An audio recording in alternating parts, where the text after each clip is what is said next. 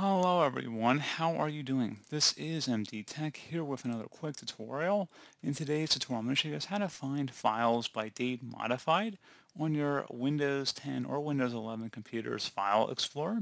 So this should hopefully be a pretty straightforward process here, guys. And without further ado, let's go ahead and jump right into it. So all you have to do is navigate to whatever folder directory you want to scan and go up to the search bar and you want to type in date modified, all one word, and then a colon. Type the date that you want to scan for, so let's just say 5-7-2022. Please keep in mind you have to do the full year, all four numbers. You can't do an abbreviation. And if you're not seeing any results, you may want to consider expanding the search query.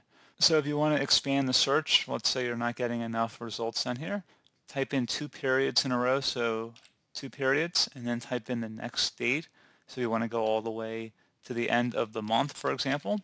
So start typing it in. And that's pretty much it. So again, it's not a colon here. It's actually just 2 periods or 2 dots between the end of the first year and then the month of the next search parameter. So pretty straightforward process here, guys. I do hope I was able to help you out, and I do look forward to catching you all in the next tutorial. Goodbye.